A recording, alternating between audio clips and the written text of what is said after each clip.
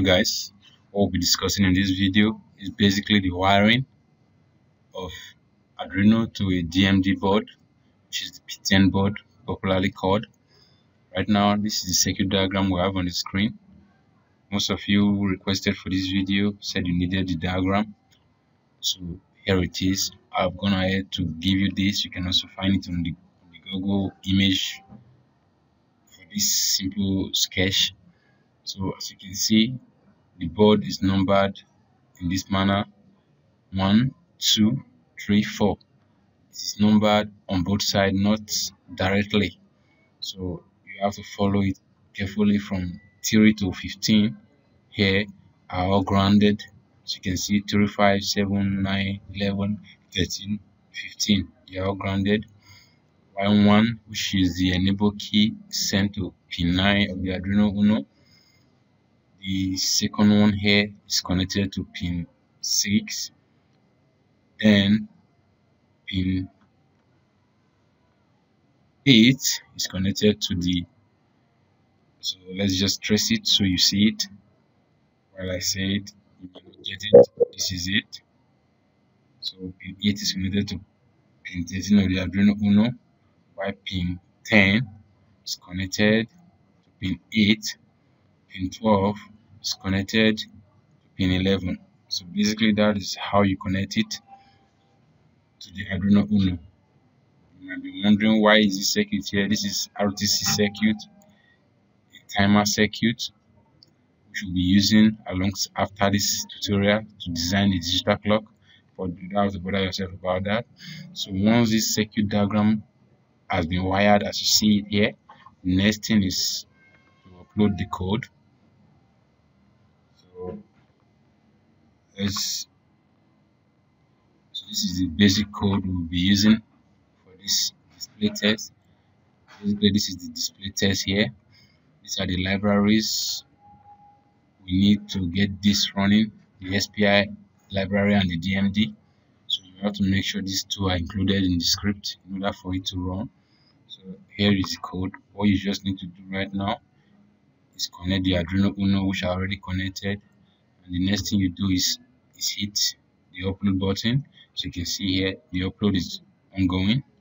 Once it is done, it will be indicated it is done. As you can see here, code is fully uploaded to Arduino.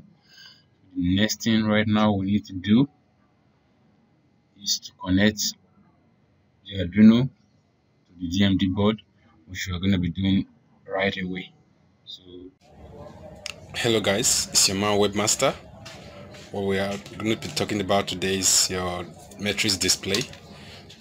So what we have here is a P10 display board. So we'll be using this to display our test. Basically what we'll be doing is a scroll test. I will scroll from this axis down. So here is Arduino Uno board. Here, as you can see, this is a little connection I had to do myself. It's a DIY connection. Here is the soldering. I'm going to give you this connection circuit diagram so you know how to do yours yourself. This is just done to make it easy to connect between this P10 board to this Arduino Nano board, as you can see. So basically right now what we have is the connection between here and the Nano board. I've already done the connection, of which I'm going to taking you step by step on how to do it, and even the codes which will be uploaded into this Uno to drive this circuit. I will also put it in the description below, including the circuit diagram itself, so you can follow step by step and recreate what we have here. So basically what we'll be doing right now, I'm just going to connect it. First and foremost, I'm going to be using this power supply. This is my DIY battery pack. This is 8.4 volts. As you can see, it has its own BMS inbuilt here that help to regulate discharges in this battery. So I'm going to be using it alongside the Uno. So I'm not going to be connecting to PC right now. So I'm just going to do the connection. So I'll pause it and connect it.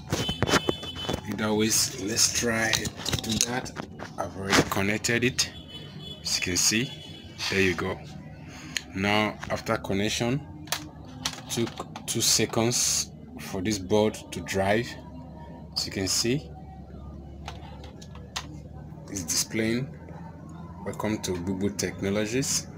As you can see, those a bit not too clear. So right now I'm going to pause this video and use my power supply here to power this, because right now the Uno is powering this circuit with 5 volts, which I needed to get to 6 volts in order to make it very sharp. So I'm just going to pause this and power this up by connecting this to the back of this display board. As you can see here, that was the power supply point for the external power. So whenever you're building using this dot matrix P10 board, always endeavor to power it separately using a 6 volt power supply or a 5 volt that has a higher current rating. So right now I'm going to be using this box as a power supply. As you can see, let me show you. There you go. Output 5 volt, 70 amps. This can power a whole B-board of this. So let's just pause the video like I said. So we'll power it up, of which I'm also going to be trying this on this other matrix. These two here are red. So let's give it an external power supply and see if there's an improvement. So guys, I've gone ahead to connect this. As you can see, it's connected behind it. Now this circuit is on, but it's not displaying. That is because it's already recognizing the external power supply, which I already looped, because the common on this Arduino board is still engaged. So I'm going to turn on my UPS. There you go. So UPS has been turned on. So there you go. Power supply is on now. So you can see it's very bright now, and the write-up are visible enough for you to read on the screen. So this is basically how you can power your P10 matrix board using an external power supply.